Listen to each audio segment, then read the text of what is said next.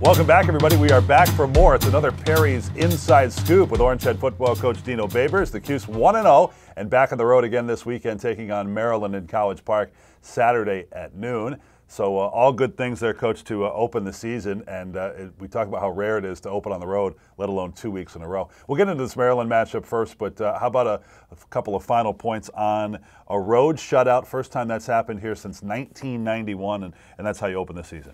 Well, fantastic job by the defense, Coach Ward and the defensive coaches. Anytime you can get a shutout and then you get negative yards rushing in a college football game nowadays, it's unbelievable. And kudos to those guys. I thought we were really, really solid in the special teams except for the one turnover that we had during the game. I felt that the run game eventually got going, which was good to see. And then we still need to work on some things on the throwing game, but that's what practice is for. Josh Black in on a couple of sacks, on a fumble recovery as well. He's the ACC Defensive Lineman of the Week, but it could have been Kendall Coleman, certainly could have been Alton Robinson. That was a very disruptive group. You know, all the tackle for losses, when you get a negative rushing yards, is because those sacks are taken off of rushing, and it's still an amazing statistic for what those guys did. The effort. If you go back and watch the effort of that defense, and Lakeem Williams, some of the plays he made, Armstrong, it really was a complete effort. So those guys have to have a lot of confidence, and it's not a fluke, I guess.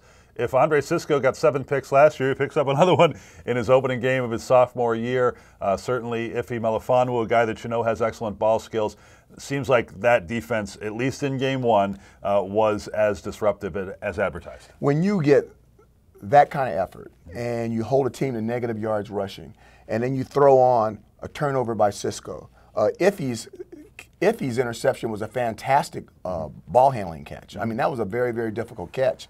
And then you think about the play that Trill Williams made on the 6-yard line when he's running behind the guy. He could just tackle him, but they're taught to rip the ball out, and he rips that ball out. And I want to say Josh jumped on it. I'm not sure who jumped on that one. It was Josh.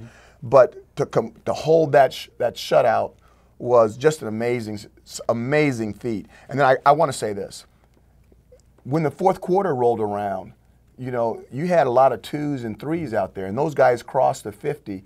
And to watch the 2s and 3s battle to keep that goose egg on the scoreboard and to watch the 1s cheer for those guys in their effort, there was no greater moment as a coach. I'm so proud of the defensive effort and the defensive coaches, and they deserve all the kudos they're getting for it. Yeah, so 24-0 obviously didn't light up the scoreboard, but Liberty did have that one legit scoring chance. You said a turnover deep in the red zone, and you guys had one that I'm sure is a teaching moment, is an interception forced by Tommy DeVito at the end of the first half. Oh, absolutely. You know, when you got a field goal kicker like we have, those are automatic points on the board. We want to be careful with the football. That stuff is going to happen. Like I said, first start, there's going to be growing pains. He understands when he let it go, he wish he had it back. I believe the ball was tipped also. But that stuff happens. Those guys are allowed to jump and try to tip some balls. He'll do a better job with that, and we'll get much better than that as the year goes along. I'm sure we'll talk throughout the season about the growth of Tommy DeVito, and maybe the next season and the season after that, for that matter. When a guy comes back after that game, it's a win on the road in your first start. How do you deal with him this week in terms of getting him ready for a major conference opponent? You know, I think the big thing is this: quarterbacks are judged by wins, okay? And right now he's 1-0 as a starting quarterback. The last time I checked, that's perfect. And if we can keep that record going, I think we're going to be really happy with everything that he does here for however long he decides to do it. Sure. Were you pleased with, first of all, you had to shuffle a little bit of an adjustment on the offensive line, right? Sam Heckel goes down, so Aaron Service, you're able to pop right back in at center where he had been. And the ground game, regardless of back, seemed to be effective. You know, the offensive line's been juggled a lot anyway. So for Sammy to go down, we hope he gets better. And then for Service to go back there, the other lineman went, okay. And then the other guys went in at the positions that they've been at, and then they started executing. They've all touched a lot of positions. We've tried to build a lot of depth with that front 5. I think we've done that. Now it's time for those guys to settle down in position so they can start to jail for the opponents that we have coming up. And, you know, I think they will do a good job with it. When it comes to the running game, all those guys went in. The top 3 guys, they all contribute a lot.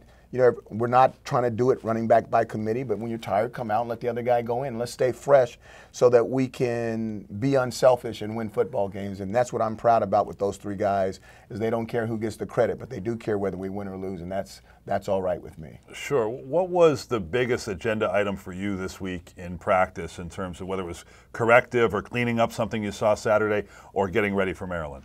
It was really both. And it was a fantastic question. We meet on Sundays. We don't practice on Sundays. We don't meet on Mondays. Okay, so Tuesday we went in, we did a bunch of corrections in pre-practice from the game, because that's for the growth. We talk about the growth from game 1 to 2. You have to go correct yourself. And then the second part of that practice was for Maryland. And there's no doubt that we want to, put our best foot forward there. But if you don't make the corrections now, early in the season, on the mistakes that you make, you'll look up game 6 and 7 and you're still doing the same old thing. And I think there's a word for that, insanity. But we want it to be different. We want to get better. We have to go back and correct. You said early in the week that you don't anticipate having a defensive tackle McKinley Williams available yet for this game. What about Heckle? And I think that was the only significant injury in the first game. We're going to have to see about Heckle right now. I would say 50-50. Okay. So Maryland, while you're winning 24-0, says, check this out, they win 79-0. You put the film on and it says what? It says they won a whole bunch to a little bit. They won a whole bunch to a little bit. I could have told you that without the They were very explosive. Their skilled players were a lot better than the other team's skilled players. The quarterback executed at a very high level. Their speed was different than the speed of the opponent they were playing. It was a huge mismatch. But all that being said, the defense did what they were supposed to do. They got a shutout. The offense did more than what they should have done. They scored 79 points. And had to gear down, I'm sure. And had to gear down in the fourth quarter. And you're sitting there going, wow. By a little bit after halftime, all the starters were out, and you still have to watch the 2s and the 3s. I've seen a lot of their players now. I know they're almost their entire team after watching that game. But it was a great effort, and it was a great outing by them. And there's no reason why I can understand why they're favored after something like that. They came out of the chutes very, very effectively, and they looked very cohesive as a unit. Okay, lastly here, 3 true road wins last year. Opened with 1 here. You've got another opportunity. Well, what's it take when you pack up the troops and come on a trip like this to take care of business? The biggest thing is you have to be physical. You have to take care of the football. And I'm going to hit you with something that is going to sound a little different to you. And you have to be unselfish. There's certain times where you got to do certain things in the game, and one player A, B, or C may not be happy. But they've got to understand that we're doing it for the good of the family, the La Familia and the Ohana, because we're doing the things that we need to do to win, in our opinion. And hopefully it works out in our favor. Okay. All right. I'm going to hit you with one, okay? Our last word today is the Perry's fan question of the week. And this one comes in from Renee in Cortland. And Renee says, what was up with the sideline push-ups, Coach, in the Liberty game? The sideline push-ups, we have a deal on our football field that, on our football team, that unless the ball is bowled to you, okay, and it touches your hands, you have to do 10 push-ups if you don't catch it.